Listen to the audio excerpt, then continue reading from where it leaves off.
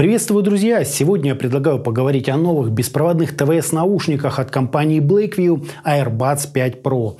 В достоинствах у модели наличие активного шумоподавления аж на 3 микрофонах, беспроводная зарядка и водозащита по стандарту IPX7. Неплохая, скажу вам, заявка на успех, но давайте разберемся поподробнее. Собственно, поехали!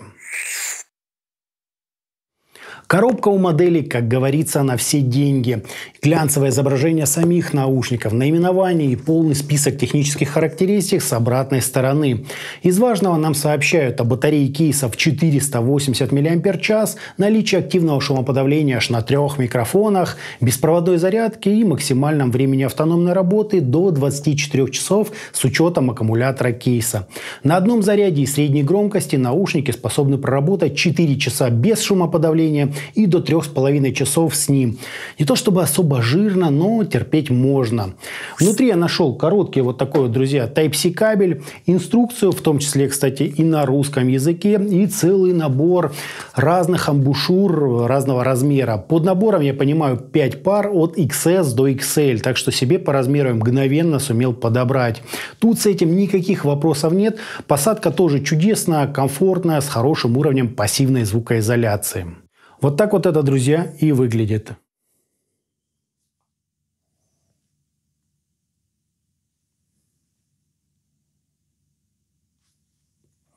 Кейс внешне похож на таковой от AirPods, только вот открывается он, друзья, совсем иначе. В карман такой вмещается прекрасно, производитель заявляет специальное не царапающееся покрытие, пока что верю, и приятный тактильно-глянцевый пластик. Петля тут, скажу я вам, на редкость хорошая, щелкать ей, друзья, одно удовольствие, вот где качество.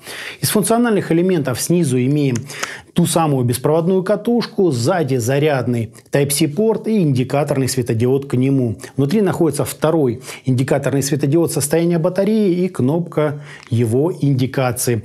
Казалось бы, все просто и максимально функционально. Сами чашечки сделаны с внешней стороны из аналогичного же глянцевого пластика, а внутренняя часть у них матовая. Сверху и сзади расположились 2 отверстия для микрофонов шумоподавления, а третий разговорный находится на самом торце ножки. О его качестве можно, конечно же, судить самостоятельно. Я вставлю отрывочек из записи. Собственно, слушаем.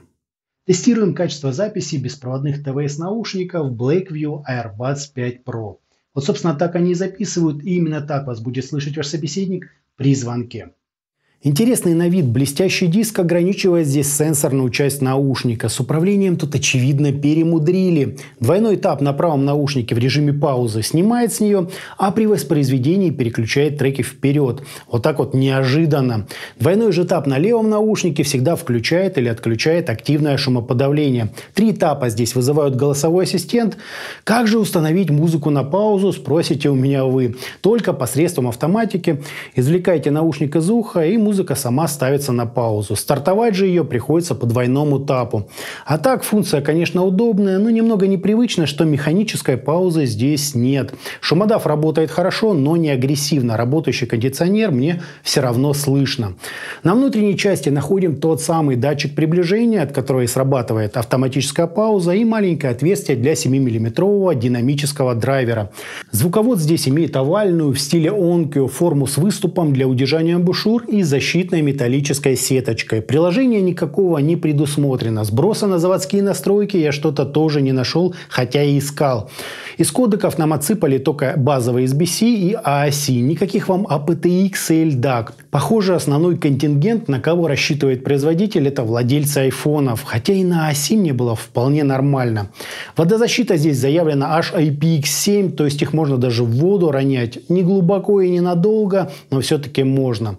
По громкости у нас вполне солидный такой запас. Мне было комфортно даже в синей области смартфона. Это где-то 75%.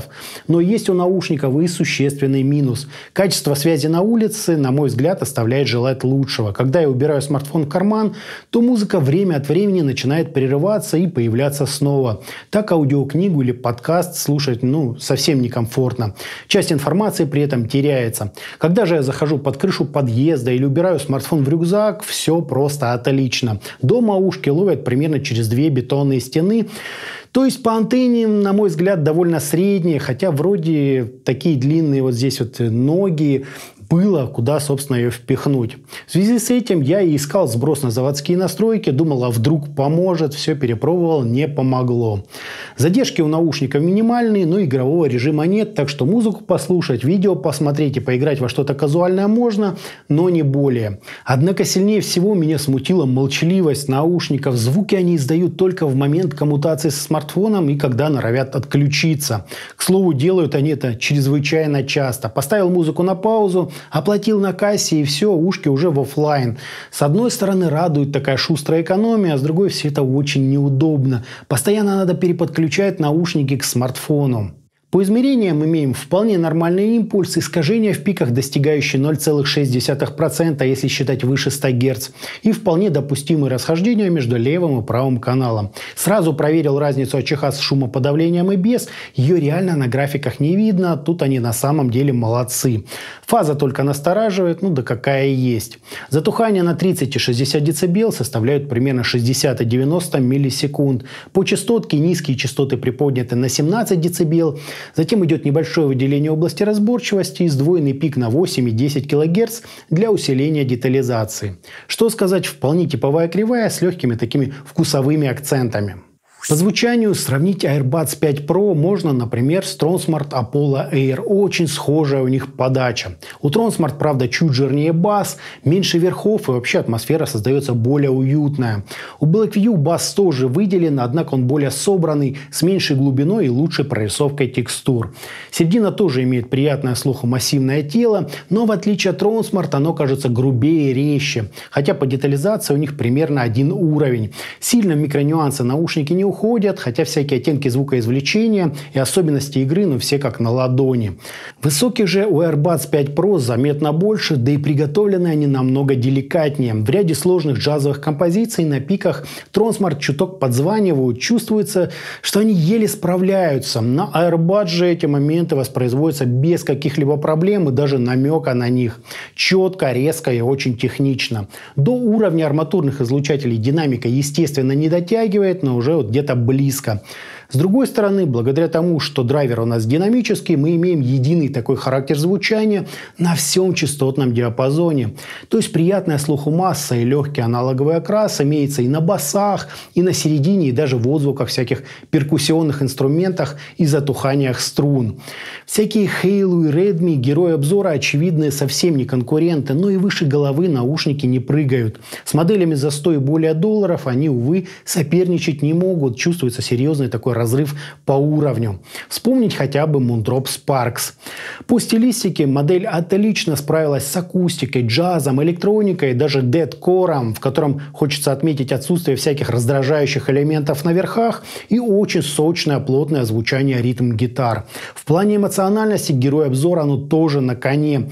Лично я постоянно ловил себя на мысли, что хочется мотать головой в такт, а иногда даже подпевать. С музыкальностью тут поработали изрядно. Баланс тоже на высоте. Сцена ощущается лишь капельку приближенной к слушателю, то есть интимность хотя и присутствует, но где-то прямо на грани. Сильной проработкой в глубину и разделением инструментов AirBuds 5 Pro тоже особо не отличаются. Подача скорее музыкальная, с крупными такими чуть сглаженными образами. Итогом Blackview AirBuds 5 Pro по факту оставили у меня двоякое впечатление. С одной стороны, ушки превосходно сидят, отлично отсекают всякие внешние шумы, отличный запас по громкости, есть беспроводная зарядка и высокого уровня водозащита. Да и звучат ушки с приятной слуху музыкальностью, драйвом и корректным тональным балансом. В этом плане все реально просто прекрасно. Однако лично меня смущает отсутствие физической паузы, перемотки назад, управления громкостью, да и отключаются наушники слишком уж быстро. Постоянно с ними вот какая-то возня. Ну и отсутствие актуальных на сегодня качественных кодеков тоже не делает наушникам чести. А оси, конечно, хорошо, но 2021 год на дворе, да и сегмент не особо бюджетный. Можно было бы хотя бы aptX заморочиться. Хотя это я уже, наверное, действительно придираюсь. Больше же всего меня расстроила низкая устойчивость в плане качества сигнала. Это, конечно, зависит и от роста владельца, и от плотности застройки вокруг, да и вообще от сценариев использования. Но в моем захолустье, друзья, положить смартфон в боковой карман штанов и гулять едва ли получится. Но разве что в рюкзак на спину. Именно поэтому высокую оценку данной модели я лично дать не могу. Не дожали. С другой стороны, может, мне просто попался какой-нибудь бракованный экземпляр, тут не знаю. Вот такие вот они интересные на самом деле наушники Blackview AirBuds 5 Pro. На этом у меня все. Всем добра, всем пока-пока. Подписывайтесь на канал и оставляйте свои комментарии под данным же роликом.